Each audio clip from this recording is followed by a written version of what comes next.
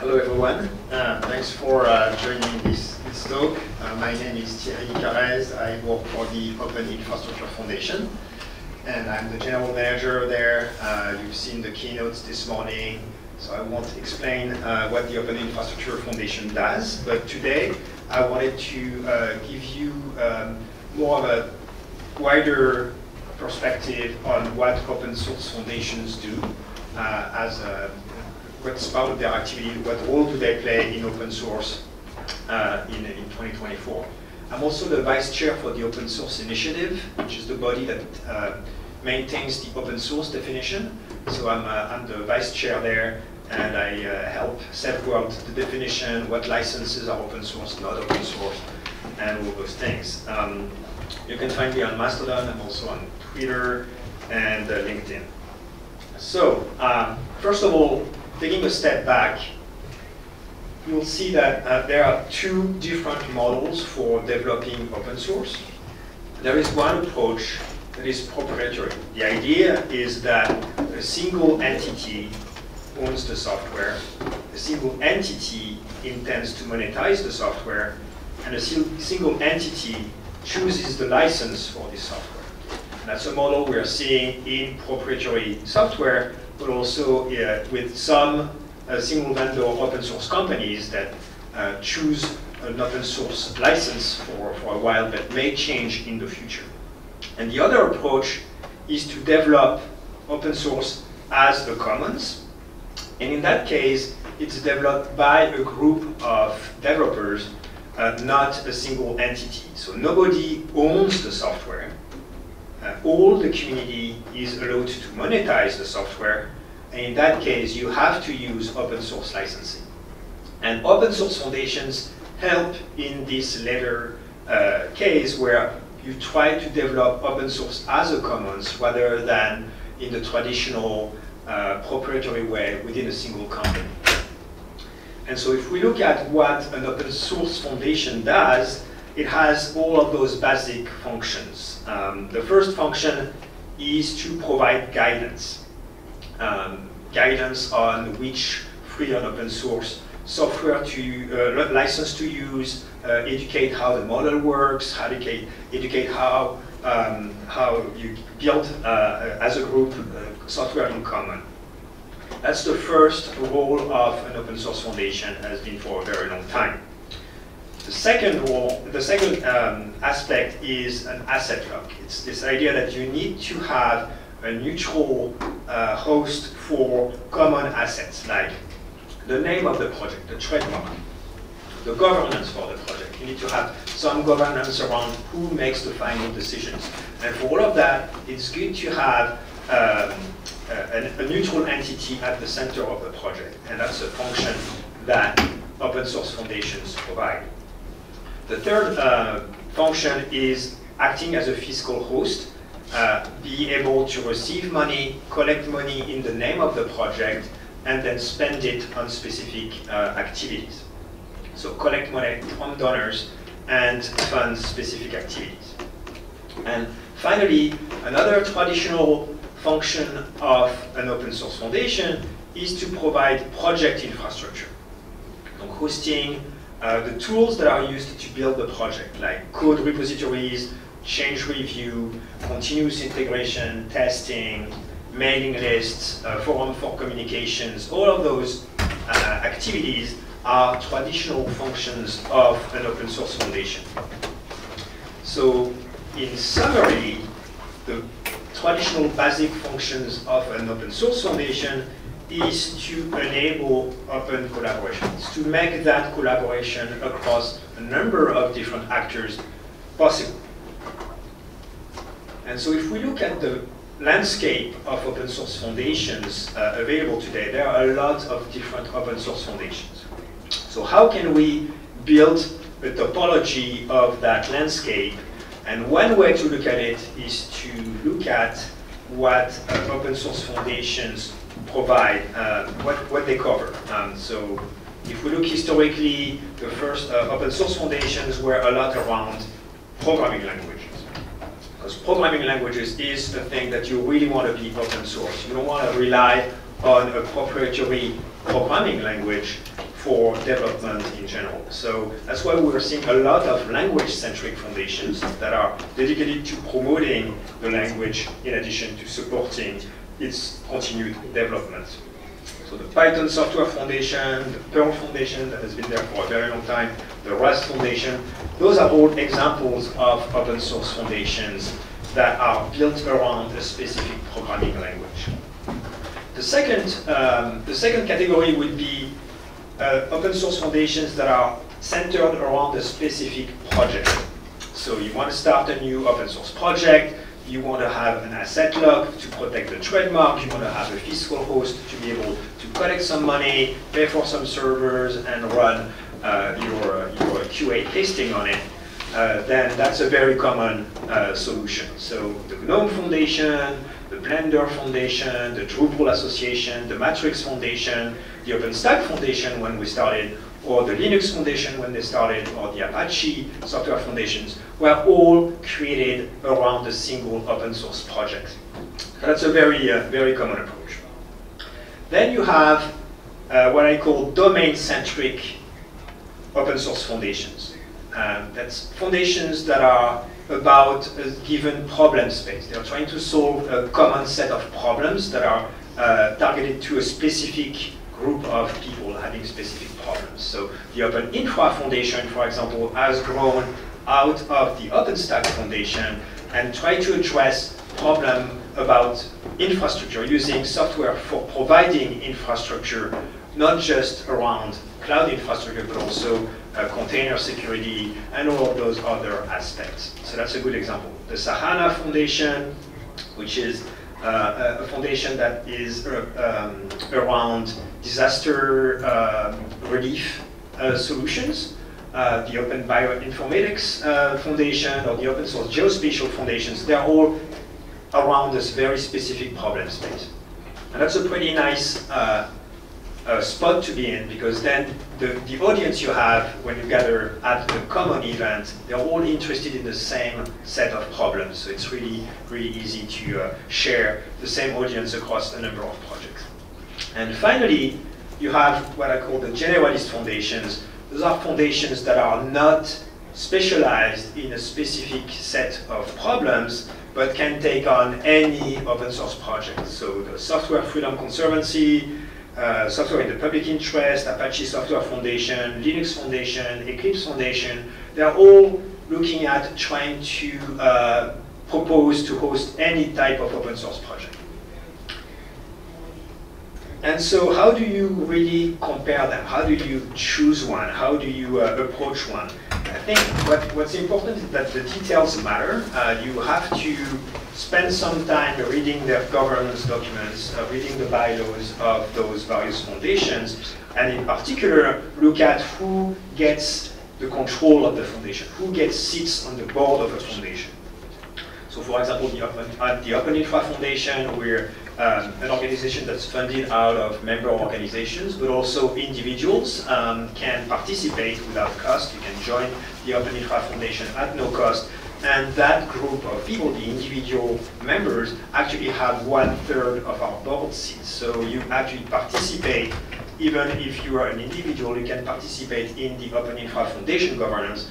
And one thing we made sure of when we started the OpenStack Foundation in 12 years ago, it's to make sure that we would have a representation of the individual contributors to the project. So it's not just corporations.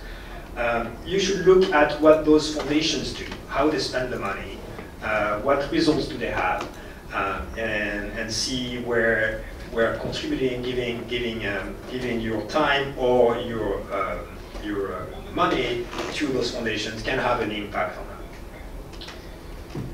And in the end, foundations are all different. So another way to look at them is to what I call the why, what, who, how framework, which is you can ask different questions. So for example, ask why. All foundations have a mission. They have a reason for being. It's written in their bylaws document, and they might adhere to those principles more or less strongly. So it's one way to look at them. Another way to look at them is to ask what. So foundations have a specific scope or might be a lot more topic agnostic. I mentioned the generalist foundations, they don't really care which project they host. Other foundations have a much more reduced scope, so it's a really good way of looking at them. Another way is to ask who. Foundations may be primarily defined by who participates in them. Are they centered around the community, or are they centered around the product? For example, for the Open Infra Foundation, we try to have infrastructure providers because that's the people we are trying to solve problems for.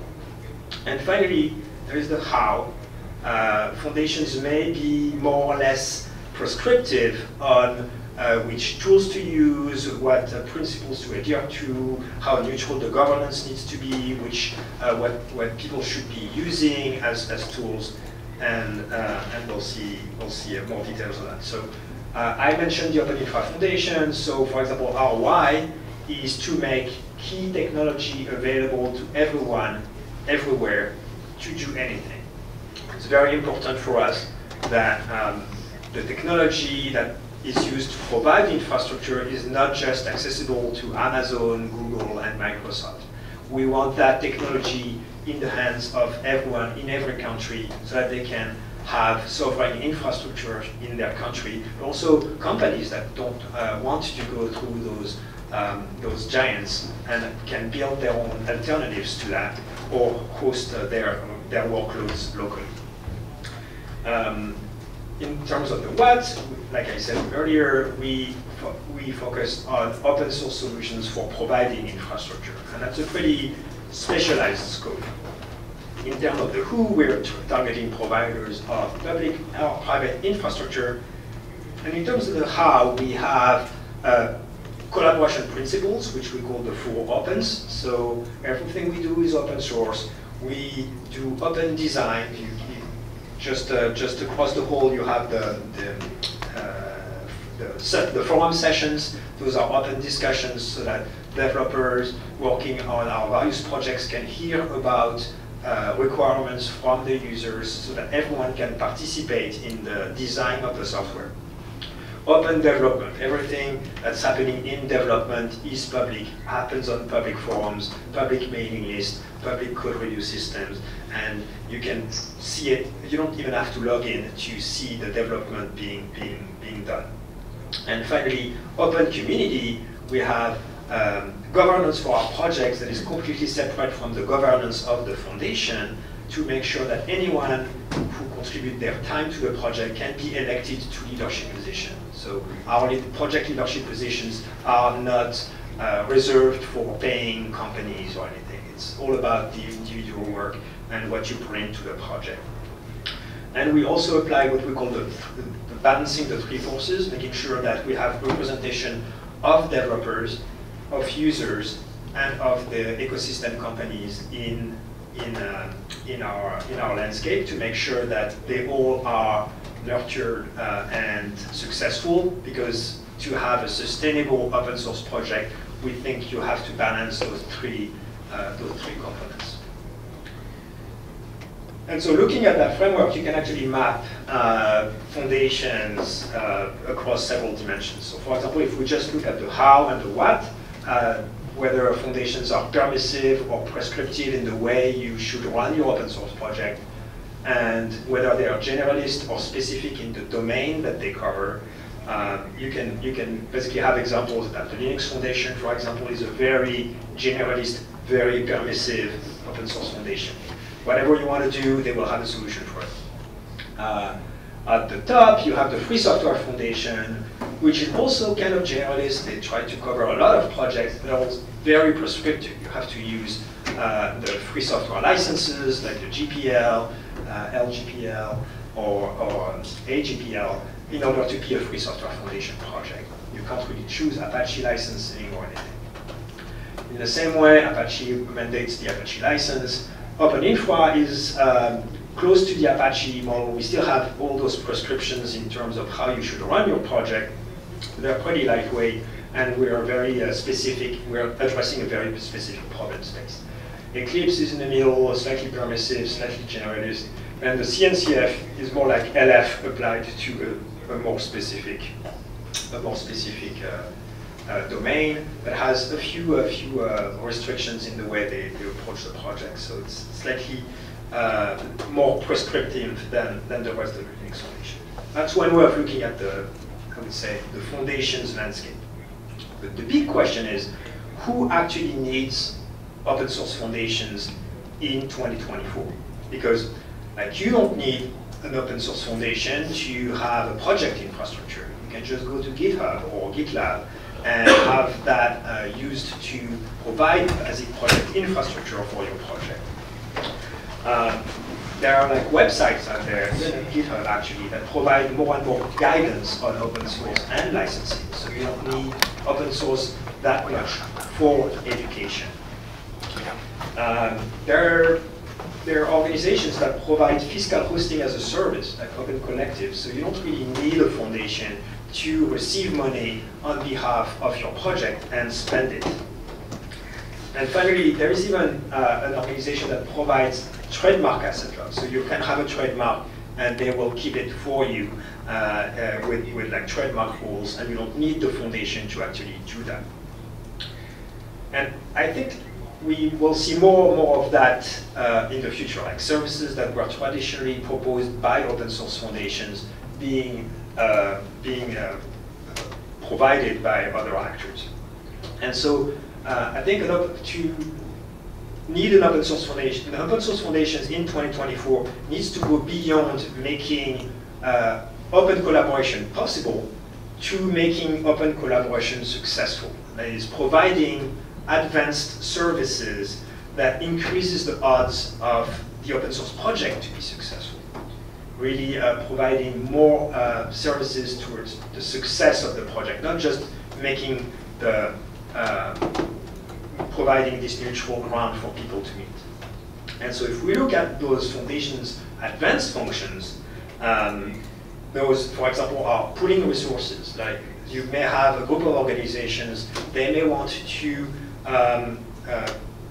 they may be interested in collaborating openly towards a specific issue and pool the resources, money, time, and people towards a specific project. And foundations can help with that by providing program management services, for example, making sure that those people meet, make decisions, etc. Another classic function of an advanced open source foundation is to cultivate audiences. You may have an event network. We have the Open Infra Days at the Open Infrastructure Foundation, or those regional summits. You may have social media accounts, you may have websites, and all of those have subscribers, and so cultivating that audience to make sure that you can reach out to them, push messages to them, gives those projects that you host access to them. I mentioned the three forces before. Balancing and developing those three components actually takes a lot of time and effort as well, and we'll go back into that. So in more details, for example, to support developers, modern open source foundations provide community management, onboarding of new contributors, mentoring of new contributors, project infrastructure support, people that are dedicated to maintaining the project infrastructure that the developers rely on. During developer gathering specific events, there was a mention of the PTG this morning during the keynote. And that's like a specific event that's designed for developers to get together and collaborate on building the software. Release management is also one thing, making sure that the project releases things on time and regularly. We provide user support services to cultivate this group, to make sure this force is significant. We provide keynote and breakout sessions at events where we showcase those members. We've seen Hyundai this morning talking about their OpenStack usage. We have user-centric special interest groups like the large-scale SIG, which gathers a lot of the operators of large OpenStack deployments. We support local events and And we participate in industry events to make sure that the software is represented and mentioned. And finally, we have ops dev feedback sessions, making sure that operators of the software talk to developers of the software and make sure this feedback loop is working correctly. And finally, there is a bunch of services that are there to support the ecosystem. So brand building, making sure that the brand matters. Market insights, we do research through user surveys, through commissioned research documents to make sure we get a good sense of what the market looks like. We do trademark management and certification, making sure that the names we have, like OpenStack, actually mean something, and that you cannot use it for anything wrong. We provide booth space at those events. We've seen the marketplace there that lets the ecosystem showcase their services and products. We have a website for OpenStack.org, for example, that has all of our members' offerings, all their products and services, so that they are showcased in a central location and easily findable. And finally, we provide legal compliance with regulations. Open source is getting more and more regulated. And so this is going to be a major activity of open source foundations going forward, making sure that the project, but also the members and the users using those projects are in legal compliance with the laws that apply to them.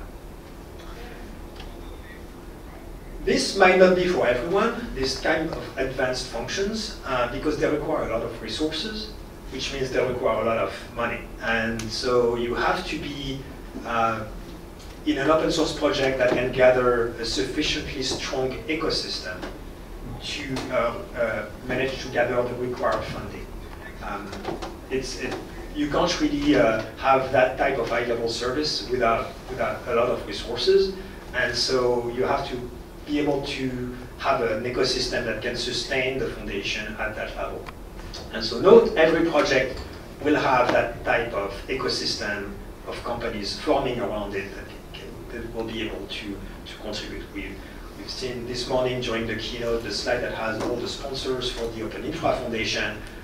Without this very large ecosystem of companies, we would not be able to support our projects, OpenStack, containers, Zool, and StarlingX at the level that we are able to do it, like traveling here for this presentation. And so, in conclusion, modern foundations provide services and assets to make open collaboration not just possible, but successful. If you want to look at open source foundations, you have to look at the mission, the governance, the track record, why, what, who, how, the expertise that they have, the established assets that they have. And finally, not every project will need an open source foundation, and that's totally fine. And so I hope that gives you a pretty good idea of what we do at the Open Infra Foundation and what other open source foundations do. And you will be able to interact with them going forward. Thank you for your attention.